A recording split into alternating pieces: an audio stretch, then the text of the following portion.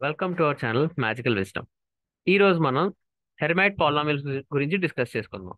Hermite polynomials అంటే ఏంటో చూద్దాం. First of all Hermite differential equation అంటే ఏంటో ఇక్కడ ఇచ్చారు. ఏంటది? d²y/dx² - 2x dy/dx plus 2λy = 0 అనే ఫామ్ లో హెర్మైట్ డిఫరెన్షియల్ ఈక్వేషన్ ఉంటుందంట. దీంట్లో లాంబ్డా అనేది కాన్స్టెంట్. సో ఈ హెర్మైట్ పాలినామియల్స్ అనే వాటిని hn తో డినోట్ చేస్తారనమాట. hn ఈ విధంగా డినోట్ చేస్తారట. అయితే దీని యొక్క జనరేటింగ్ ఫంక్షన్ అంటే ఎలా ఉంటుందో చూద్దాం. ఇక్కడ మనకు థీరం ఉంది జనరేటింగ్ ఫంక్షన్ ఫైండ్ అవుట్ చేయడానికి. మనం ఏం ప్రూవ్ చేయాలంటే e⁻2tx - t² = sigma n = 0 to infinity t⁻n/n into hn అని ప్రూవ్ చేయాలట. సో ఇది ఎలా ప్రూవ్ చేస్తాం ప్రూఫ్ చూద్దాం.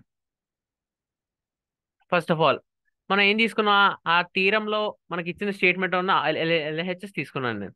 ఆ LHS ని ఈ విధంగా ఎక్స్పాండ్ చేసుకున్నాను. అంటే ఇక్కడ ఎలా ఉంది? e⁻2tx - t² కదా. అంటే దీన్ని ఏ విధంగా రాసుకోవచ్చు నేను?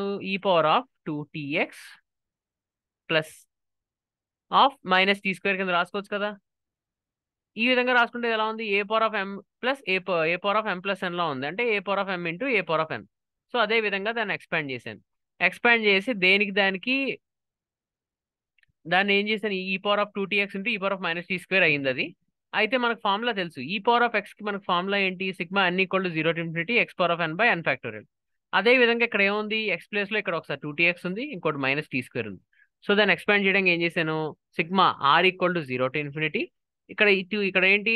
x ఉంటే x⁻n, ఇక్కడ r తీసుకున్నాం అంటే 2tx r/r. అదే విధంగా దీన్ని ఎక్స్పాండ్ చేస్తే sigma s = 0 to infinity -t²s/s. So ఇక్కడ దాకా వచ్చింది. నెక్స్ట్ ఏం చేశానంటే నేను ఇక్కడ -t² ఉంది కదా.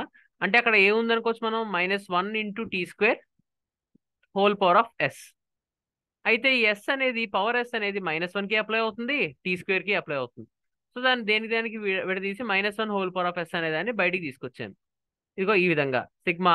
అండ్ ఇక్కడ సిగ్మా రెండింటికి 0 to infinity ఉంది కాబట్టి కలిపి రాశాను. Sigma r, s = 0 to infinity -1 into ఇక్కడ 2tx ఉంది కదా. అంటే దీన్ని ఏ విధంగా రాసుకోవచ్చు? 2x అని రాసుకోవచ్చు, t⁻r అని రాసుకోవచ్చు. అంటే t⁻r ఇంటూ ఇక్కడ ఏం మిగిలింది? -1 బయటికి వెళ్ళిపోయింది. t² అంటే t⁻2s. సో అది ఏమవుతుంది? r plus a⁻m into a⁻n లా ఉంది కదా, a⁻m+n.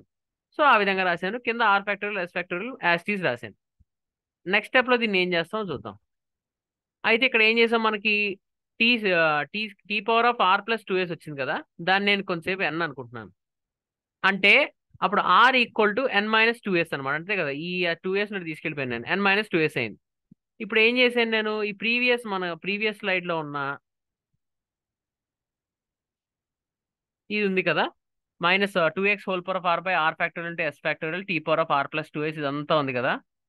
దీంట్లో సంథింగ్ 0 to infinity ఉంది. అంటే 0 నుంచి మొదలుకొని ఇన్ఫినిటీ దాకా వెళ్ళిపోతుంది. దీంట్లో సంథింగ్ ఏదో ఒక చోట n అనే నెంబర్ ఉంది అనుకున్నాం. అయితే ఈ r+2s అనే దగ్గర మనం ఎక్కడైతే నాకు n-2s పెట్టాం కదా, n-2s పెడితే ఏమవుతుంది? t⁻n-2s అవుతుంది. అంతే కదా. అయితే నేను ఇక్కడ ఏం తీసుకుంటున్నాను? నెక్స్ట్ స్లైడ్ లో నేను t⁻n యొక్క కోఎఫిషియంట్ తీసుకుంటున్నాను for fixed value of s. అంటే n-2s లోకి మార్చేసుకున్నాం మొత్తం. మార్చేసుకుంటే అక్కడ t⁻n-2s అవుతుంది. ఈ కింద ఏమో n-2s ఇంటూ s⁻2x n-2s అయింది. అయితే ఇక్కడ నేను ఏం తీసుకుంటున్నాను అంటే s అనేది కాన్స్టెంట్ అనుకుంటున్నాను for fixed value of s. s అనేది చేంజ్ అవ్వదు, n అనేది చేంజ్ అవుతుంది. అలాంటి దగ్గర కోఎఫిషియంట్ ఆఫ్ t⁻n తీసుకున్నాను. కోఎఫిషియంట్ అంటే ఏమవుతుంది? ఇది రాదు. అది రాదు అంటే ఇంక మిగిలింది ఏముంది? ఇదే కదా. ఇది రాసుకున్నాను అనమాట. అంటే కోఎఫిషియంట్ అన్నాం కాబట్టి సింగిల్ టర్మ్. సో ఇంక సిగ్మా రాయాల్సిన పని లేదు. దాంట్లో ఉన్న ఒక టర్మ్ మాత్రమే తీసుకున్నాం మనం. ఆ టర్మే ఇది. అయితే నెక్స్ట్ మనకి ఏం తెలుసు? r = n-2s అని తెలుసు.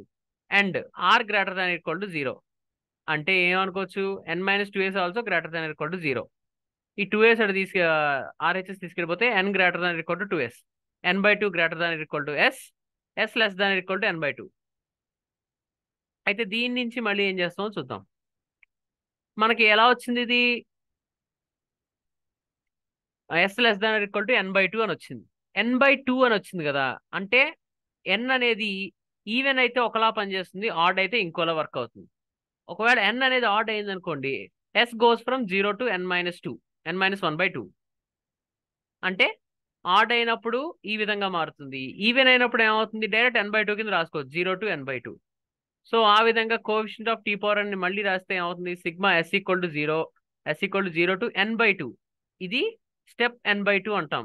స్టెప్ n/2 అంటే ఈవెన్ ఫంక్షన్ లాగా ఆడ్ ఫంక్షన్ లాగా రెండు విధాలుగా రాసుకోవచ్చు అనమాట. ఈవెన్ అయితే n/2 అవుతుంది, ఆడ్ అయితే n-1/2 అవుతుంది. సో అదే కోఎఫిషియంట్ రాశాను, ఇందాక రాసిన కోఎఫిషియంట్ మళ్ళీ రాశాను. అయితే ఇక్కడ స్టెప్ ఫంక్షన్ ఒకటి రాశాను అనమాట, అంతే. అంటే దట్ ఈక్వల్ టు ఇక్కడ మనం ఏం తీసుకున్నాం, hn(x/n)(n) కదా. hn(x) ఫార్ములా ఏంటి మనకి, 2x^(n-2s/(n-2s)(s)(. ఇది hn(x/n) యొక్క ఫార్ములా. సో అదే రాసాం. సో దీన్ని బట్టి మనకి ఏం ప్రూవ్ అయింది, e⁻2tx - t² sigma n = 0 to infinity t⁻n/n into hn(x). Hence proof. Thank you.